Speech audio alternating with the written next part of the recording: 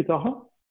With that, I would like to give a quick introduction of Dr. Hamid Zaman, who is a graduate from University of Chicago and MIT, and now at Boston University, serving as a professor of biomedical engineering and international health. Professor Zaman's current research is focused on developing robust technologies and system-level solutions to improve the quality of medicines. He's a renowned public speaker and an author of many publications, and his latest book, Bitter Pills, The Global War on Counterfeit Drugs. Dr. Hamid Zaman, I would like to welcome you to our webinar. At this time, I will make you a presenter so you can actually share your slides as well as you can start your presentation. Thank you. Great. Thank you so much, Zahir and Zafar and Taha. It's a real pleasure to be here.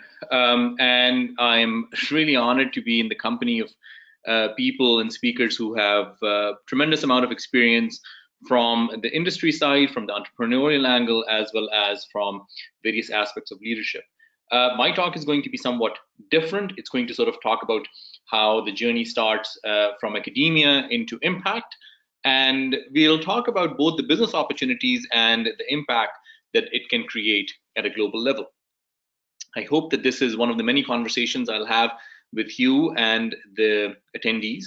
I'm always available and eager to talk and hear from people with various backgrounds and their perspectives. So let's think about the challenges. But before that, I want to talk a little bit about myself and where I come from. So I grew up in Islamabad. I was born in Islamabad in 1977. I grew up in Islamabad. My father was an academic. He was formerly the vice chancellor of Qualit University, but he died when I was very young. I was only 10, not quite 11. And the reason I mention it is because that experience of growing up with my mother and two sisters. So my brother left to get his PhD at that time. I grew up with my mother and the two sisters. So being fairly young in that environment really taught me a lot. And it taught me the value of social justice. It taught me the value of caring for others. But most importantly, it taught me how to look at the world from the perspective of women and the challenges that they face. And in many ways, that has continued with me all my life. And a lot of the work that I do is often on maternal health and women's health and children's health. So that period of about 5 or 6 years, or about 8 years, from 1988 to 1996, when I was in Islamabad with my mother and two sisters, really was formative in every respect of who I am, on my perspective, my vision, and how I look at the world. So from Pakistan, I ended up, interestingly, at a place in the middle of Arkansas. And the story goes is that I was interested in studying chemistry. And at that time in Pakistan, you could either study engineering or medicine, but I was interested in sciences. And I applied, and my family couldn't afford a whole lot. So I went to a place, a very small school, where I had a full scholarship. And that was very important for me because I didn't want to be a burden on my family, and certainly not on my mother by any means. I studied hard, and in a period of a couple of years, I finished my bachelor's with a degree in chemistry and physics and a major and a minor in mathematics. From there, I went to University of Chicago, which was the place to study physical chemistry if you wanted to be sort of really academically rigorous. And that's where I went. And I was there from 1999 to 2003. And I'll talk about my mentors in a second. But this was a formative time for me as I started to think about what I wanted to do in life and what are the kinds of questions that I deeply cared about. From there, I went to MIT, where I was a postdoc for 3 years. Again, this was an important time in helping me try to understand the kinds of things that I cared about and the research questions that I wanted to pursue. My first academic position was at the University of Texas in Austin, where I was from 2006 to 2009. It was a wonderful time, the first time I was truly independent as a researcher, as a scientist, and I had the freedom to look at the questions that I cared about. And then in 2009, I got recruited back to Boston at Boston University, and I went through the stages of tenure and becoming a full professor and then on endowed chair. And I've been there ever since, for the last 9 years. So this was sort of the typical journey, not very unusual, except for the fact that in many ways, the things that were happening around me were shaping my worldview. Then here, it's important to recognize various people who helped me become the person that I am. And these are the 4 people who I would start off with. So on the left 2 are my PhD advisors, Steve Berry, who was the Undersecretary of State for Energy in the 1970s in the Carter administration, a very renowned physical chemist. My other mentor was Tobin Sosnick. He was my co-advisor for PhD, a phenomenal person who really gave me the opportunity to become the person that I am. And what I mean by that is he would push me when I wanted to be pushed. He would leave me alone when I wanted the freedom. And so he worked with me in really helping me think through what I cared about, what are the questions, but most importantly, he helped me understand the value of rigor, of really going after A+ things and not settling for anything less, no matter how much effort it takes. I mean, the story goes, this is late 1990s, early 2000s, is that I would send him an email at midnight and he would analyze the data and would have the response back before I would come back to lab in the morning. So he worked as hard as I did just because he wanted to sort of really encourage me and really be there for me. And he's been a phenomenal mentor. On the right-hand side are 2 of my mentors from MIT. And these were the people who just gave me the freedom. So I rarely saw them. They were always around and available if I needed, but they also didn't want to be imposing and telling me what to do. They wanted to sort of get out of my way and let me be creative. They gave me the opportunity to try new things, to fail and learn from those failures. Always be there for my failures if I needed them, but at the same time, not sort of impose their worldview on me. At the bottom are a whole bunch of people who over the years have shaped my worldview. So on the left is Nicholas Pepys, a professor at the University of Texas, who was there as my mentor when I started. Next to him is Christy Anseth. She's a professor at the University of Colorado. She helped me understand how to write good grants and how do you make a case. And the person next to her is Jim Collins. He used to be at BU and is now at MIT and has been my mentor in telling me how to teach, how to make an effective case for what you want to teach, and how do you sort of really bring the energy and enthusiasm.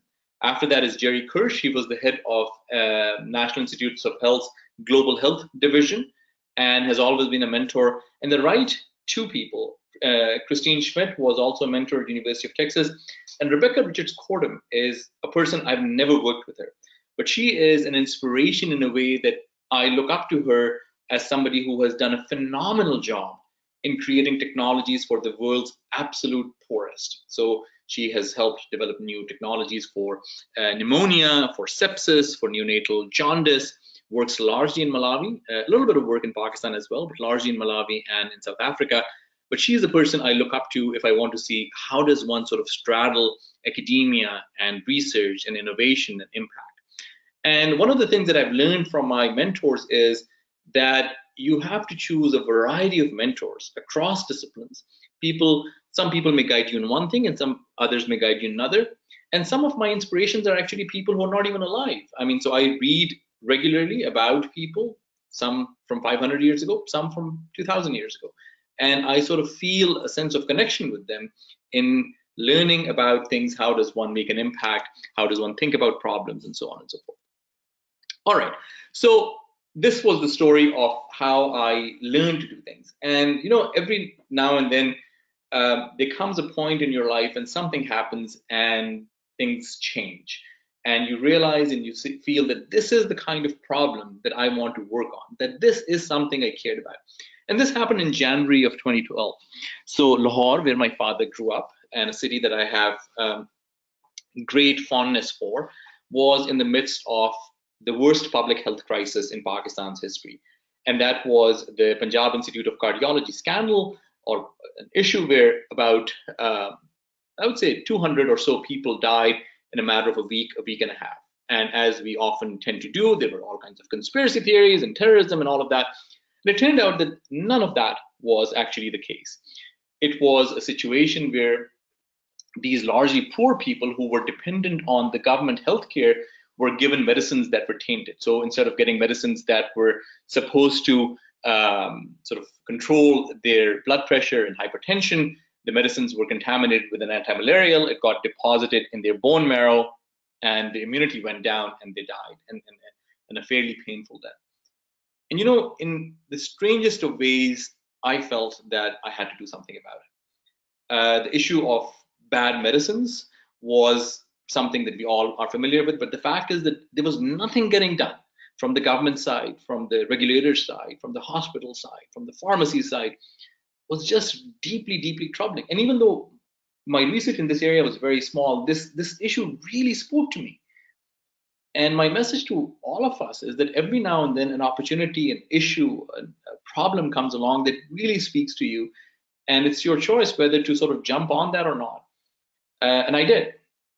And when I looked at the problem, I realized that this was not a problem of Pakistan alone. It was a problem of sort of the world in every sense of the word, including developed and developing countries. There was a famous heparin scandal in the US in 2006, drugs coming from China. China itself has had significant problems. India, UK, Bangladesh, around the world. Certainly the impact is significant, far more significant in low-income countries, but that doesn't mean that it's a problem of these places alone. And I started sort of really sort of becoming a student all over again, trying to learn what's going on. Why does this happen? How could we allow in this day and age this unfairness to go on? This has to stop. The people who are vulnerable and poor, largely women and children, but otherwise as well, they suffer a lot, and that should not be acceptable. And I really sort of got concerned about this, so I started working on this, and I learned that there are four major sort of aspects of the problem. We tend to think that there's some kind of a mafia and working in the shadows that makes the problem sort of appear, and that is true to a certain extent, but that's not the only part. At the top left side is a picture of a cough syrup factory near Lahore, right? So this was a picture that was taken by a colleague of mine. Certainly something that should not be acceptable, but the fact is that this is the reality. And the top right is a picture that I took myself in Ghana. You can see the expiration date of 10/13, but the reality is that this was taken in March of 2014, 6 months after it should have been expired and hadn't even got to the market. This was on its way to the pharmacies. So this is something completely unacceptable. On the bottom left is what we would call intentional deception or falsification, where there are two drugs or two sort of bottles here that look exactly the same, and one of them is real and one of them is not. And they are meant to deceive the customer or consumer. And at the bottom is an example of West Africa, again, a place where I've worked quite a bit. I didn't take this picture though, of no regulation. You can essentially buy any medicine you want. And to a certain extent, we see this in Pakistan as well, where the prescription laws are non-existent. You can get essentially any drug from the pharmacy you want. So that increases the chance of things getting into people's hands without any checks and balances. So we were very, very concerned about this. And I started writing grants, and I started working with colleagues to think about what we need to do.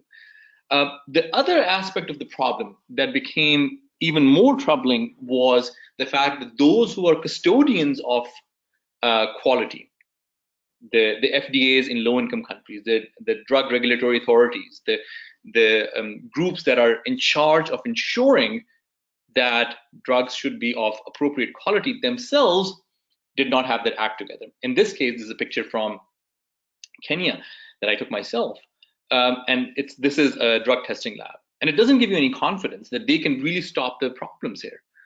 So this really spoke to me that something has to be done, that we need to make sure that we are able to come up with technologies that address this issue, this problem that affects people, vulnerable people, sick people who are already sort of suffering, and this is what makes it worse. And that should not happen, not on my watch, and we have to do everything we can. So out of that came a technology that we've been working on for the last, I would say, 6 or 7 years. We call it PharmaChk. The fundamental mission of PharmaChk is to accurately and affordably test quality of medicines at all points in the field. So this could be right at the manufacturing level. This could be at the first entry point, because the drugs are largely manufactured in a few countries, not all countries, and certainly low-income countries mostly import their drugs or get them in donation. It could be the first storage point, the second storage point, the hospital, the pharmacy. One thing we made sure, and that is a question that we decided on early on, was this notion that we are not going to burden the consumer to have to pay for testing their drug quality. If you are a pregnant mother who has had to travel a great distance to get drugs for the unborn child or herself, or if you have a sick kid, it should not be your responsibility to then have to pay for testing of that drug as well. That should just not be acceptable. So by design, our technology is not focused on the endpoint consumer. It is focused upstream of that, right? So it is focused on governments, on pharmacies, on hospitals, on regulators, but not on the individual consumer. That should not be the case. So that's the sort of big picture of the device. So we have gone through several prototypes. I'm sure many of you may have questions about where we are. So we have done a lot of testing in Ghana, and the reason we did it in Ghana was because our initial grant was for malaria, and the funding was for Ghana. We have done some work in Indonesia. We are also now planning some work, hopefully, in TB hospitals in Karachi, as well as in refugee camps, and I'll tell you that in a second. So the way it works is that we have developed a series of molecules that would bind to the drug in question. So let's say you want to test a TB drug. We have molecules that would specifically and sensitively bind only to that TB molecule, not to any impurity, not to something that may look alike, only to the good molecule. And we can detect that signal, and that signal can tell us how much active ingredient or real product is in there. The whole thing, this is the latest prototype that I'm showing, is about 10, 12 pounds in weight. It's the size of a laptop, a little bit slightly bigger. And the idea is that the user in this case, whoever that is, a pharmacist, a regulator, some government employee, a chemist, essentially has to do nothing except for putting the pill and putting the right probe. So he or she wants to test a malaria pill, puts the malaria probe in there, puts the pill, and that's it. It's fully automated. It can be in local languages, largely it's in English and French right now. And it's basically, the idea is that it's a little cassette that you put in for the probe. Even waste, because of environmental issues, is all managed. We have backup batteries, eventually might be solar as well, but the whole thing is fully self-consistent. And it is also important that we don't burden the person with extensive sample prep or extensive analysis. If they just want to see a number, that this is how many milligrams is in there, we get the number, he or she may get the number. If the person wants to get extensive detail about all the assay and the curves and all the data, that's also in there. And certainly there are opportunities for growth as well. We are, I would say, probably a year or so before we can start to commercialize it. We are in late stage testing right now in Ghana as well. I take a group of my students to these places to understand the local culture and the dynamics. This is a group that I've taken of students and collaborators in Tanzania and Zanzibar. And the idea is, unless and until we understand the local context, the local market, the local dynamics, the local stakeholders, we won't be able to make any impact. Our goal here is not to sell the technology alone. Our goal here is to really think about how would we save lives, and how would we make sure that the people who are most vulnerable are protected, and what is the appropriate model for that. So it's important for us to really think about those things. One of the things that I have started working on in the last, I would say, couple of years, and this is something that is really another problem that is speaking to me, and I care deeply about it, is that of refugee camps. So this is with me and my students at the refugee camp in Zahli in Lebanon, at the border of Syria and Lebanon. And these people who are in these camps have not done anything wrong. They are just as kind and as open and as warm as anybody you would meet. And I have stories to tell that are just so warm about how wonderful these people are. But they're facing quite a bit of challenges. And among those challenges is this notion that many of the drugs these people get from formal or informal markets are not of the right quality. So how do you address that in refugee camps, places where there are no man's land? They are not responsibility of Lebanese government alone. Syrian government certainly doesn't care much about them. So somebody has to really do something. So we are working closely with UNHCR as well as a number of NGOs and other partners in making sure that we can understand what are the various sort of qualities of drugs, in this case again life-saving commodities, and trying to understand and improve those supply chains as well. So one of our areas of impact is refugee camps, and we are doing similar projects in the refugee camps in Uganda. These are refugees from Somalia, South Sudan, Democratic Republic of Congo, Angola, and they've been there for a good 20 years. And I'm sure the Rohingya crisis will also lead to similar challenges. I mean, the reality is that the refugee problem is becoming worse. It's not getting any better. Last year, there were about 65 million refugees who were displaced out of their homes all over the world because of conflict. And their healthcare is not in the best of situations. Their host communities are also challenged and are suffering. So I think that's a responsibility that falls on all of us. And as an engineer, as an engineering faculty, as a scientist, as a citizen of the world, I feel strongly about it. And I want to sort of contribute my research towards